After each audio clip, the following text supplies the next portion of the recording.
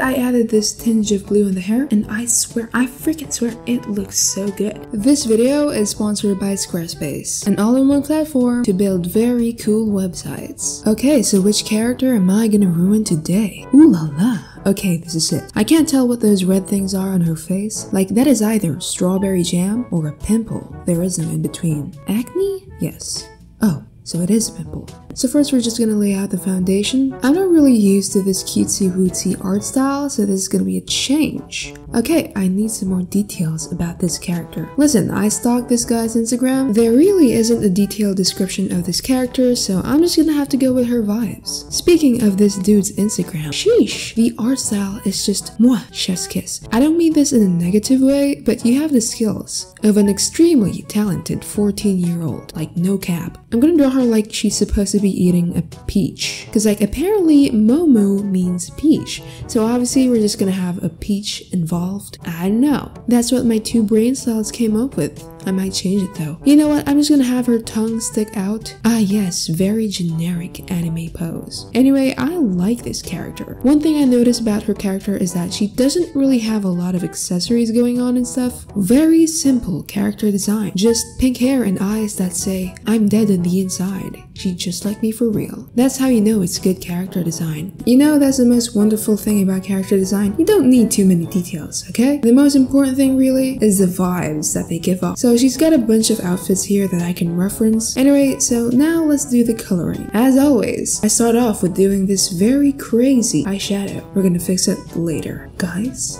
trust the process. I'm trying to go for this pastel aesthetic, so this is really long hair. So what I'm gonna do is select a darker color and airbrush this baby so that it's gradient. And for the upper part, let's select a lighter and more saturated color and just airbrush it again. See, it's all gradient. We're gonna shade it later, but for now, let's just go back to the face. Just making them juicy lips juicy once again. Oh yes. Okay, another tip for y'all is to grab your liner layer and lock it. And then you're gonna change the color of your liner. Listen, it really depends on what aesthetic you're going for. If you want a lighter color scheme, use colors like this. It is an absolute game changer, I freaking swear. Next, I used a multiply layer and just added a dash of blue for the shadows. Okay, Picasso. So going back to the eyes right here, like I said, it depends on the aesthetic, but for this one, I want her eyes to really stand out because she got bold eyeliner in the main reference. So I'm gonna change it to this dark bluish color. Okay, I'm gonna merge all the layers together and start painting. So I'm just really blending out everything, right? You know what? The mouth is kind of bothering me. Let's remove it. Anyway, I'm gonna copy paste the eye so that it looks symmetrical, and then add these juicy bottom lashes. For the lips, I'm just gonna put these as a placeholder. Alright. As I said a bazillion times before, the eyes are the most important part. But the thing is, I don't really like putting too many details on the eyes. The important thing, really, is the pupil, which is the little dot on the center, and the highlight, which is supposed to make the eye look glossy and juicy. Speaking of juicy, let us make the lips juicy. Okay, you know what? I kind of didn't like the eyes. Looking back at our character, Momo is dead inside. Like her eyes just scream, nothing in life is interesting anymore. At least that's what I think. I'm just going by her vibes over here. So I just kind of went ahead and airbrushed a more neutral pink color and added dark, but not too dark, pupils. And yes, the eyes are supposed to be blurry. It's my aesthetic. I like it. Got a problem with that? But before we proceed, look at my beautiful website, guys. This is all thanks to Squarespace's beginner-friendly platform. If you're looking to create professional-looking websites, they already have website templates that make your website look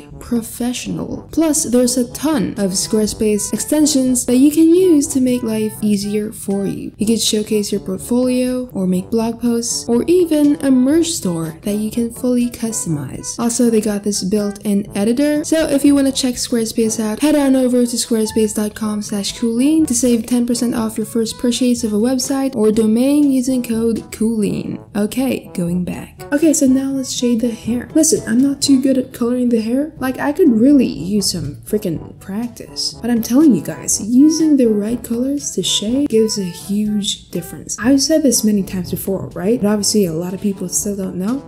So for example, I have this pink salmon color over here. Just eyedrop that and select a darker shade. But you have to slide the color circle thingy to the left or to the right just to make it more interesting, right? And look at how this looks. Okay, another tip is to add these random colors. Listen, I don't know crap about color theory, okay? So don't take my word for it. But I added this tinge of blue in the hair, and I swear, I freaking swear, it looks so good. I noticed there was a little bit of blue on the original reference as well. Like, I started adding vibrant colors onto the shadows lately, and for some reason, it just makes my art pop out more. Can someone in the comments explain this? Anyway, I'm just basically refining this. Okay, so now let's proceed to drawing the big little bunny. Another tip, when you're drawing your character, don't just make them stand there, okay? There has to be something they're doing with their hands. Someone told me that you're supposed to always be telling a story with your art. But you know, sometimes I prefer to just have my characters smegzily staring into your soul. That could work too. Anyway, it just depends on you. It's really just a friendly tip. I'm not your boss. Anyway, in this drawing, for example, I'm having her hold this bunny from the OG creator, except that it's a bit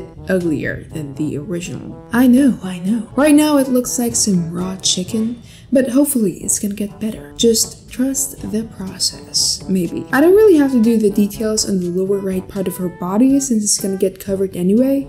Guys, I freaking swear, drawing this stuffed toy is literally harder than drawing the face. Anyway, I spent the next 30 minutes just trying to refine the hair and all. I'm just basically avoiding the bunny right now. Let's do the bunny now. Facing our fears, oh yes. So when you want to draw something soft, there really isn't much shading to soft materials. It's a pretty smooth surface, so there aren't a lot of hard shadows, okay? Just soft and juicy shading. Okay, so this looks like a bootleg Kirby. When you're drawing something and it looks out of place, there's a high chance that it's probably just the line art. This character has line art to it and the doll does not. So I'm just gonna put the line art real quick. Okay, so the last tip is the background. I mean, it could just be a white background, but since I'm feeling a little extra, I drew this little peach right here and just copy pasted it into a pattern. I lower the opacity because it's not the center of attention. Anyway, so I edited it on Procreate and this is the final result. Okay, here's a speed paint real quick.